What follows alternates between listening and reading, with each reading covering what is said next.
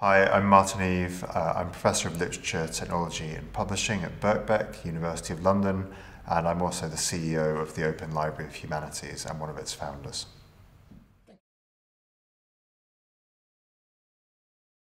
The Open Library of Humanities is our attempt at implementing a publication platform for open access, high quality, peer-reviewed work in the humanities disciplines.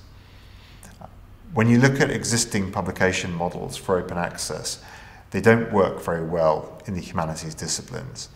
So, for instance, the Public Library of Science is the biggest success for open access in the world. It's one of the largest journals in the world, PLOS ONE is their flagship publication. The challenge is that using the article processing charge model of charging, say, $2,000 per article doesn't work very well in disciplines where there isn't a huge amount of money going around. In fact, if I went to my executive dean and said, can I have $2,000 every time I published an article, I'd very quickly be laughed out of the office.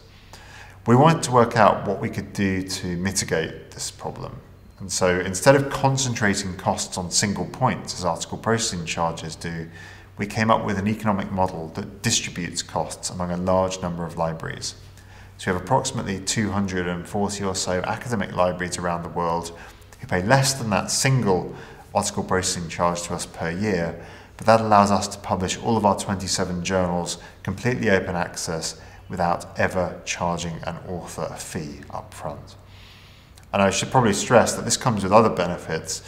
Unlike other open access publishers, we have no incentive to take material that doesn't pass rigorous quality control.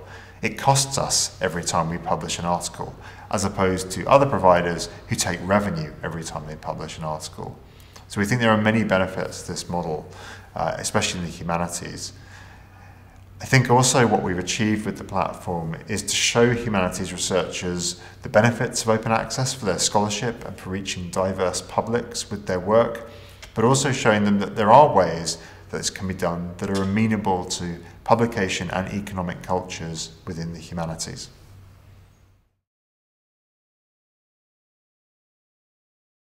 The majority of the world do not have access to scholarly or research material that's published. Often that research is funded from taxpayer resources in the first place, so there are arguments you can make around the importance of access to the people who pay for the research in the first place. I think for me though, working in a humanities discipline, there's an especial importance to open access to scholarly research, and that is that we're studying people. We're studying human cultures, art forms, artifacts and histories. And what is the point of studying that if the very humans who are alive on the planet at this present moment have no access to that material?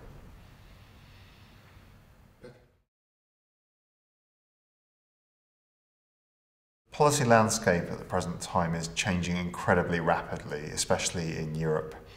The recent announcement of Plan S mandates open access publishing by 2020 and rules out what's called hybrid publishing, where you publish an open access article within a subscription venue.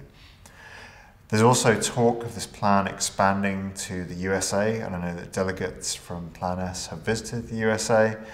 We don't know how widespread this will be in China and the global south, but essentially this feels like a huge moment of change within the open access movement, which has existed for 20 years. But to be on the cusp of what looks like more systemic adoption is quite an exciting aspect.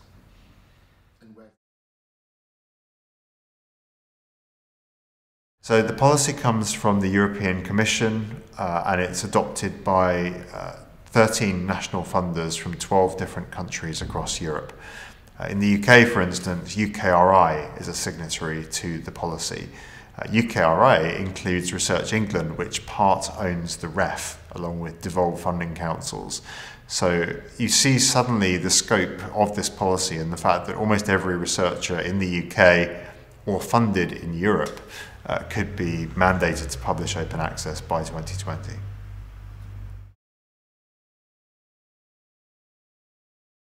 When we think about publishing, we often tie it to project-specific grants. You get a grant to do research and you can build in publication costs for open access into that grant.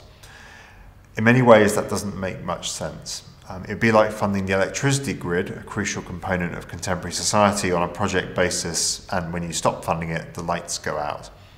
So some people are now seeking to work out what it would look like to have a central service that provides an infrastructure for publishing that is independent of those project grants and is sustained below the system of research funding.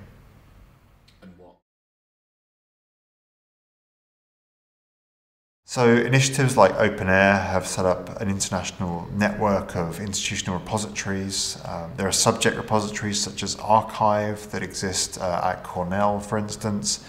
In the humanities, the Open Library of Humanities is a funding model, the organisation I run, that allows us to continue our operation rather than charging per article. And I think in many ways, when we talk about infrastructure, we're talking about an economic shift from thinking about unit costs of outputs to thinking about ongoing organisational costs and ensuring that what we need to publish exists below that substrate of how much it costs to publish a journal, how much a book costs independently.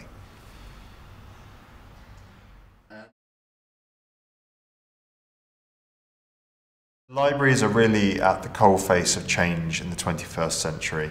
They're attacked from all sides. They're attacked for not providing enough physical space and old school books, while at the same time other factions attack libraries saying, what's your point in the digital world? But essentially libraries are now the mediators of information overload. They're the curators who can help us to navigate an increasingly complex digital space where there's far too much to read all the time.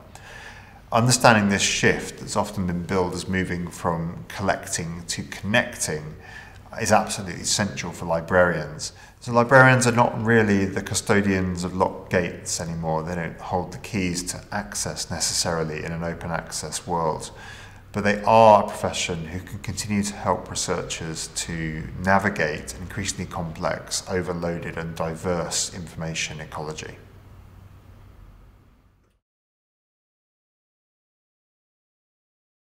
The number one thing that OLH does for librarians who wish to advocate for open access is to show humanities researchers that there is a way that this is possible.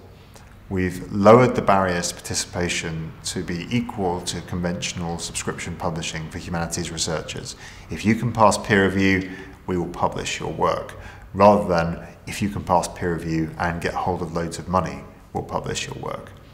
And that seems to be one of the most important things we can do. We're building an enormous repository of open access material in the humanities, showing its benefits to researchers who then go to their libraries with support for open access in mind, rather than feeling it's an antagonistic system that sits opposite them. So Peter Suber's described these disciplines as being a dry climate, dry funding climate for open access. We're showing that it doesn't have to be and that there are ways this can be achieved, and that helps all librarians who are advocating for open access around the world in these disciplinary spaces.